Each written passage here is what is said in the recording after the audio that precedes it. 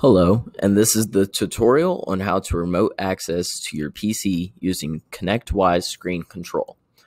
So basically this tool or this software will be used to remote in from another laptop or PC to your home PC so you can do your work.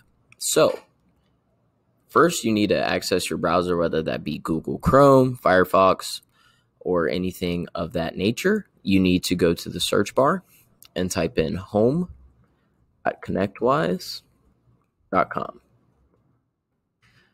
This should bring you to the login screen for ConnectWise Home. If you don't already have credentials, please contact the IT department and we will get you squared away. Once you have those credentials, you want to click Sign In with ConnectWise. Here's where you'll type those credentials in and click Login. So once you're done loading, you will come to a home screen, and basically it would be the interface for ConnectWise Home. The main thing you want to be looking for is My ConnectWise Hub, and look for Control and click the Launch button. You'll see the login screen there. On your first time, you have to type in those same credentials you used to get into ConnectWise Home, and after that, you should be redirected every single time after that. So to get you familiar with this home screen here for screen control, you want to see this access button. If you see anything else besides access, please contact IT and we will get you squared away.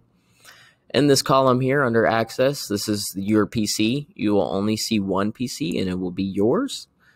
In this column here, this will basically show your PC name, who's remoting into it, which would be you, and the user that will be logged into it, which will also be you. And then this last column over here is your PC name, the company you work for, and this is just a screen capture of what your current desktop looks like on that PC you're remoting into. You'll see the same thing here in the General tab. You'll see the text and specs for all of your PC needs. Once you go back here to Start, you want to click the Join button. And this will redirect you to what your PC looks like that you're remoting into. So you can go into full screen here. And this will be both of your monitors if you have two monitors. If not, you will only see one. You can also change how this looks. So when you hover your mouse at the top, you'll see these options at the top. So you want to mainly focus on the View button, and you want to focus on the Essentials. So for the View, if you only want to see one monitor, you can select which one you want by doing so here. Or if you want to see both monitors at the same time, you want to click All, and it gets kind of small, but it's based on personal preference. And you can also change the quality of how your screen looks. Obviously, you want it on high, but if your PC is running slow, you kind of want to move that down. You can also change the zoom on how close it is to your monitor. For demonstration purposes, we'll go with the left monitor. And then you can continue work as normal here.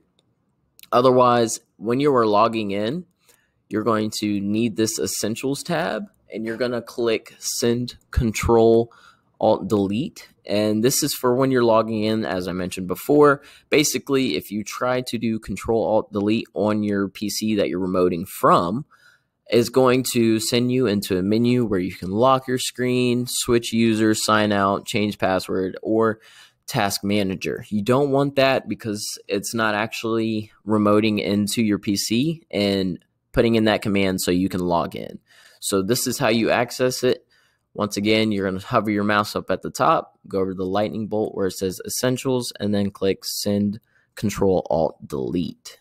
If you have any other questions about ConnectWise Screen Control, please contact the IT department and we will get you squared away.